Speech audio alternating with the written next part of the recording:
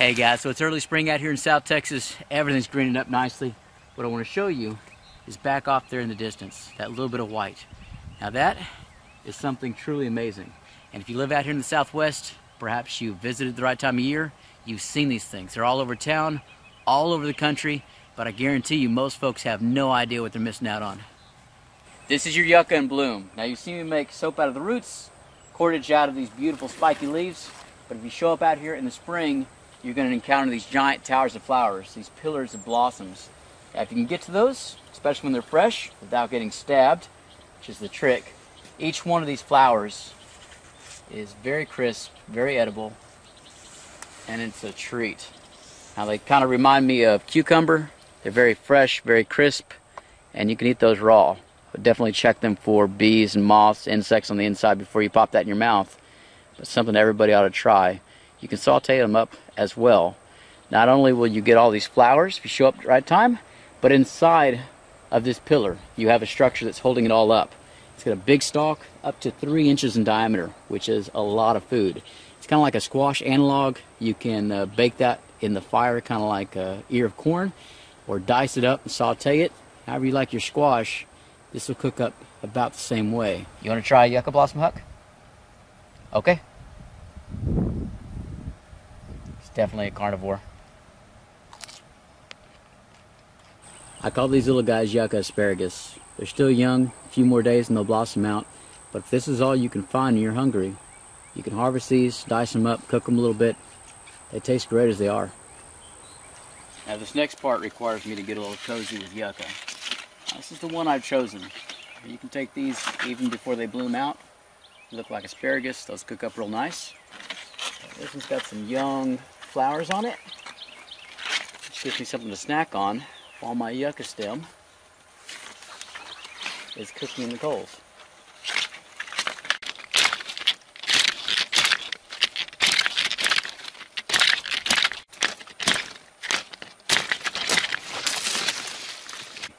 This is what we were after, a good 10-15 pounds, probably closer to 15. And check out the size of that stalk. Absolutely massive. It's going to be good eating. It's time to go ahead and get a fire started, get this on to cook. There are a few things that we can collect along the way that'll make this meal even better. One of which is wild onion. See down here. Now, these little white flowers are popping up everywhere out here. The onions were here before, but it makes it really easy once you get these tiny white flowers appearing everywhere. Dig them up. Takes a little bit of work, but they're calories, and they taste really good. Make all kinds of things taste good. One thing to remember when you're messing around out in this part of the country, beautiful white bowl right there, and clean it up, is that onions smell and taste like onions. So if you're not sure, wild garlic, wild onion, if it tastes and smells like an onion, you have an onion. And a lot of folks get these confused with what's called crow's poison, which is right here next to another onion. And if you break the stem, the stalk, the leaves, it smells like chemicals, nasty, nasty stuff. This is wild onion. This is crow's poison. Again, taste it, smell it. This smells and tastes like onion. This does not. You might think you've hit onion gold, but you need to make sure that what you have is actually onion before you go chop it up, throw it in some food, and waste your meal for the evening. Also a few pieces of green mesquite that I want to go ahead and collect and make utensils out of. It's going to make cooking a lot easier.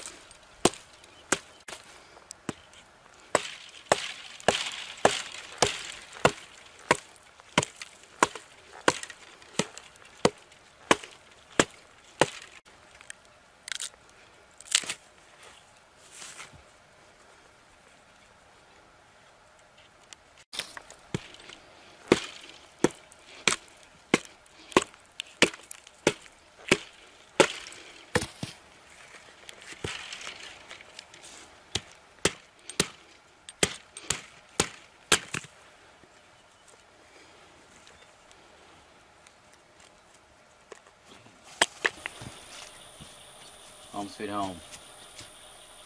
Plenty of firewood. Some stuff to get that fire started. We'll get to cooking.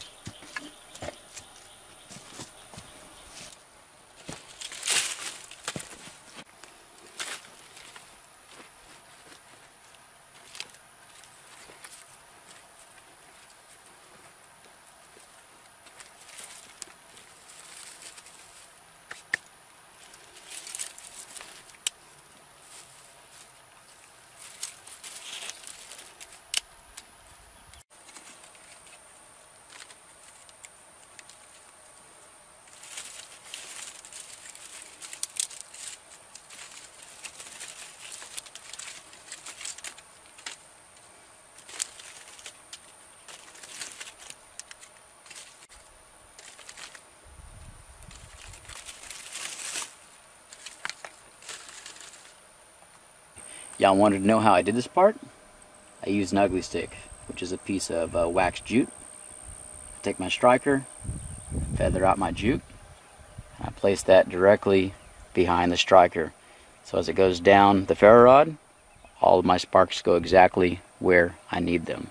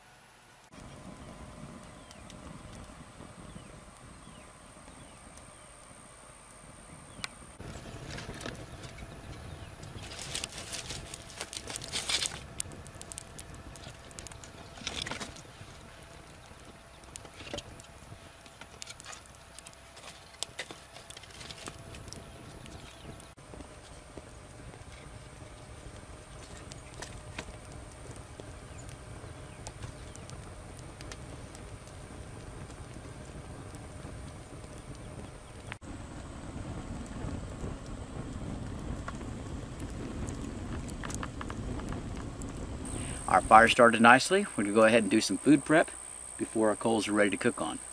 Now, first step is going to be taking these blossoms off. Now, I told you earlier that they are super edible without being cooked. This is what they kind of look like up close. Absolutely gorgeous flower. It kind of tastes like rose petals or cucumber. Very crisp, but much thicker than a rose petal. And as they're just absolutely gorgeous, beautiful, awesome, no discoloration. As the blossoms get about 3 or 4 days old, they start to discolor and the taste turns bitter. But you can enjoy them all day long. Sorry, I'm going to go ahead and eat while we're doing this. But the idea here is that it's food on the go if you want that. And you can always pull off the blossoms you want from the yucca without taking the whole stalk if all you want is a snack. Now what we're going to do a little bit differently here is, if you've seen this, I've got some cast iron and I'm going to add some butter. No, I'm cheating. Some wild onions and a whole lot of blossoms. So we're going to have a yucca saute along with yucca stalk bake. So we're going to go ahead and open up each of these blossoms, take the leaves off. This is not just for making sure portion sizes are small, but you want to make sure that there aren't any bees or insects inside of each one of those blossoms, because you'll only make that mistake once.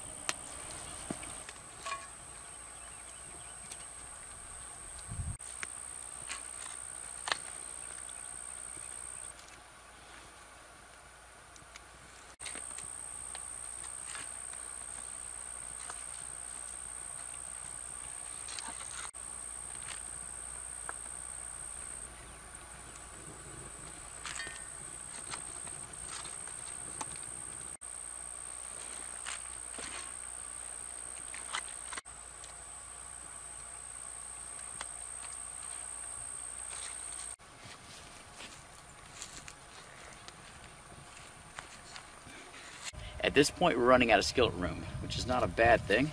We still have lots of flowers left. We'll go ahead and cut those away from the stalk, put them off to the side so we can get this thing baking.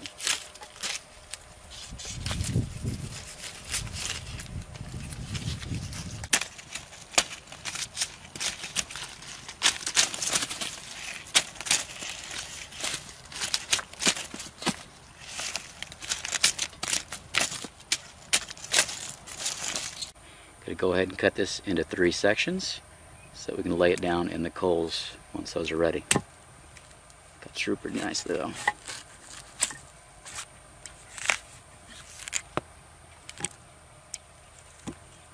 Go ahead and set these over the side while we wait for our fire. Get our skillet up here and finish up a spatula.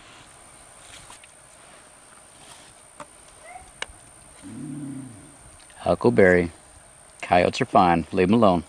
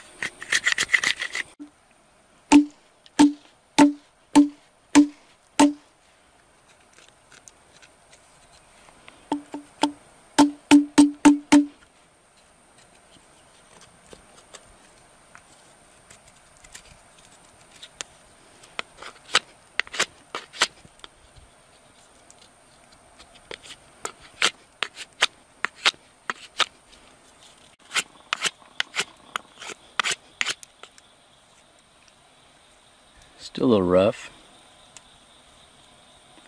Not bad for a 5-minute bush spatula made out of mesquite. That ought to work.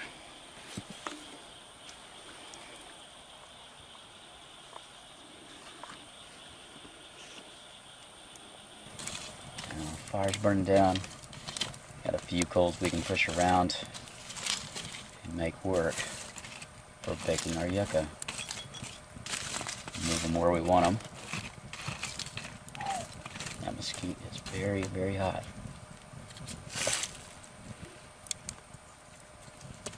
Ooh. Depending on the heat,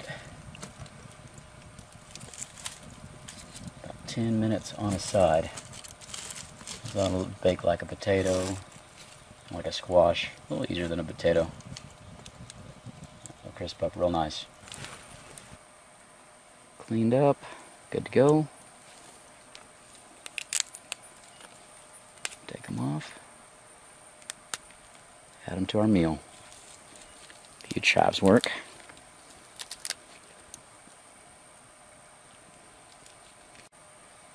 And a little bit of butter. A lot of butter. Kind of depends on where you're from. Welcome to Texas.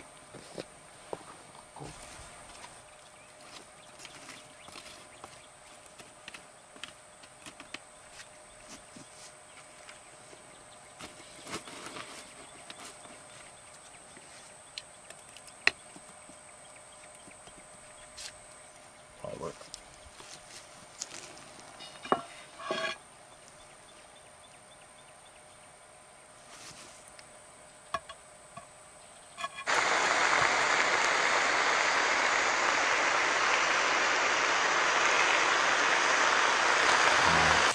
These look like they're just about ready Yep.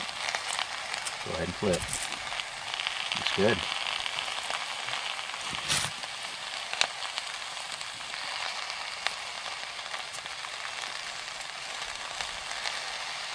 Real good. Looks like ears of corn cooking. That sounds, smells amazing.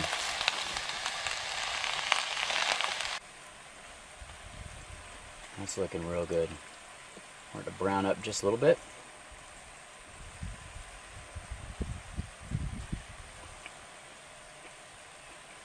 Still a little crisp. Plenty of butter though. I imagine a few of you are wondering if I made a mistake by putting a larger rock back here in the center as opposed to this shorter rock right here. And that's actually for a really good reason. It has to do with heat dissipation. As that heat comes up, it travels on out and away from me. If you spend enough time around a campfire, you find ways to not bake yourself. So even though this handle's right here and it is metal, I can still put my hand on it. Works out really well. Now, your skillets only have so much versatility. They work really great for a lot of things, but this also allows me a heat gradient.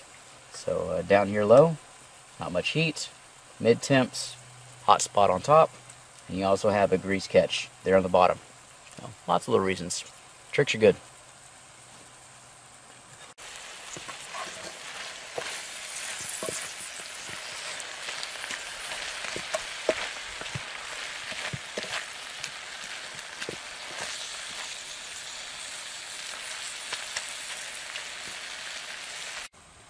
Our yucca blossoms just about ready.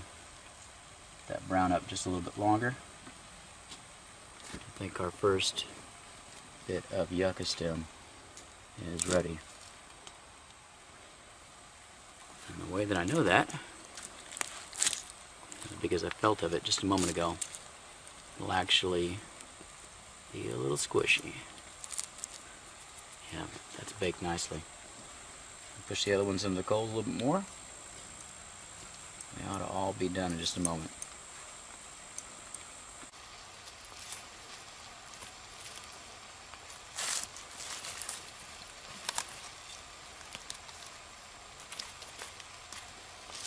Looks done to me. One way or another, it is time to eat. Go ahead and take that off the heat. Pull our two stalks still on the fire off and let them cool down for a little while.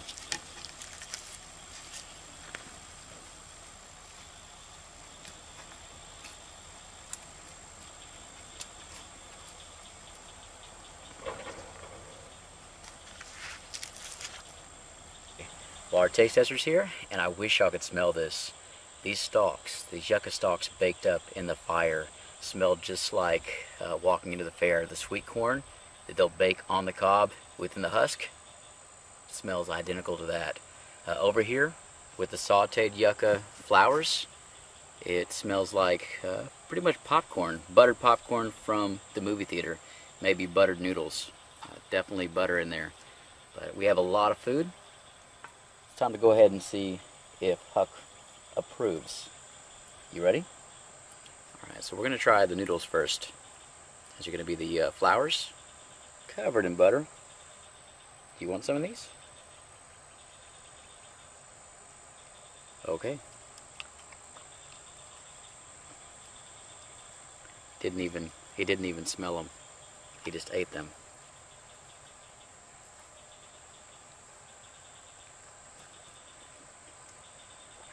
And it's a mess out here. But what does it taste like? Cabbage, sauteed cabbage, asparagus, kind of like egg noodles a little bit. Slimy texture, buttery, crisp, maybe spinach as well.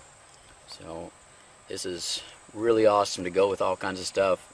Throw some eggs in there, make eggs rancheros, a little bit of picante would not go awry. This is definitely some trail food that I would eat a lot of. One more bite. I'll put this to the side. so we can dig into those stalks. You gotta wait for a little while. Not yet. Not yet. Alright. So we have 3 pieces of stalk right here. Obviously the ones that are thicker take a little bit longer to cook. I'm going to try the mid-sized one right now. Got a little bit of give on it. And we'll slice into it. Now I baked these. A lot of times we'll dice them up and we'll cook them like squash, either baked in chips or fried or put into a stir fry. See how easy that is to cut through? It's already pretty easy. Cut some slices off. Here we go. You already tried this? And this has not been seasoned at all. Sugary sweet this time. Okay.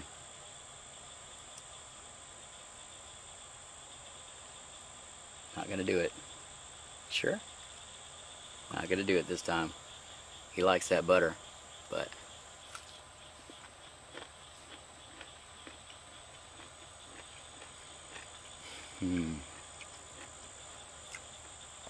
this is neat because this is the sweetest one I've ever had. This is almost like candy. Baked sweet potato, butternut squash, very sweet, a little bit of crunch, crisp, kind of like a, not sure, a bite into a squash that has a lot of sugar in it or syrup on it.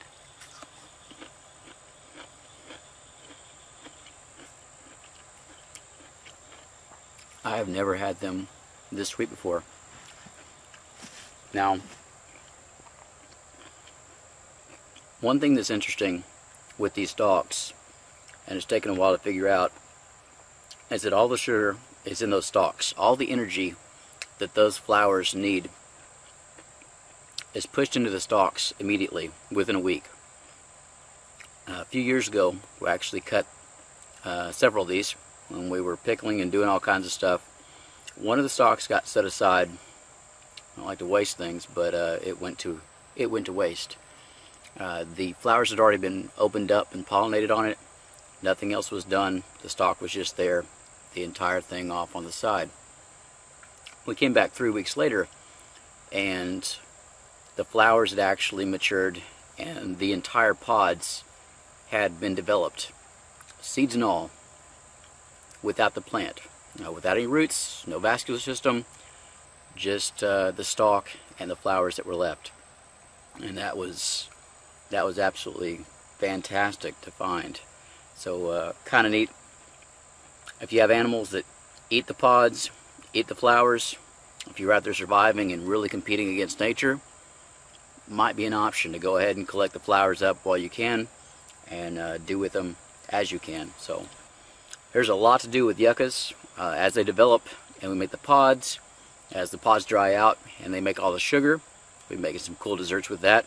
And eventually, at the very end, in a few months, the idea is to go ahead, collect a bunch of the seeds, grind them up, and make some truly Texas native bread, which ought to hit the spot.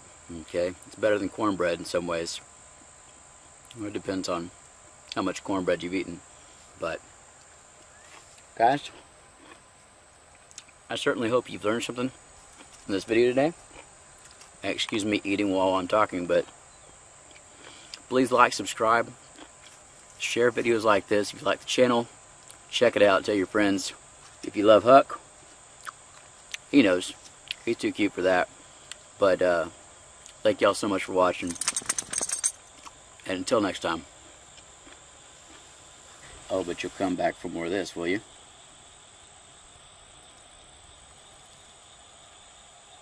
Okay. Got to work on this champagne lifestyle. Make sure you're eating your greens. Okay. That's about it. That's all you get. Butter and some of the other stuff in there is not good for puppies. Glad you like it though. A hidden benefit to these yuccas are that they're one of the first things to flower out each spring, and they're a large flower, which means all the bees that have been living off their honey all winter long, the stuff that they've got last summer, are going to be ready for some fresh food. As they come in, as they leave, start watching. You'll see a pattern. You track those bees back, you're going to find yourself some wild honey and beeswax. For those of you wondering about wild beehives and wild honey, we've got a hive right back here in the knot of that dead old tree. Now it's full of bees right now. They're starting to wake up, move around a couple weeks into spring, and it ought to be overflowing with honey. Now we're going to show you how to get at those, how to smoke them out, how to get the honeycomb, the wax, and all that sweet stuff without all the tools, and hopefully without getting stung. We'll see.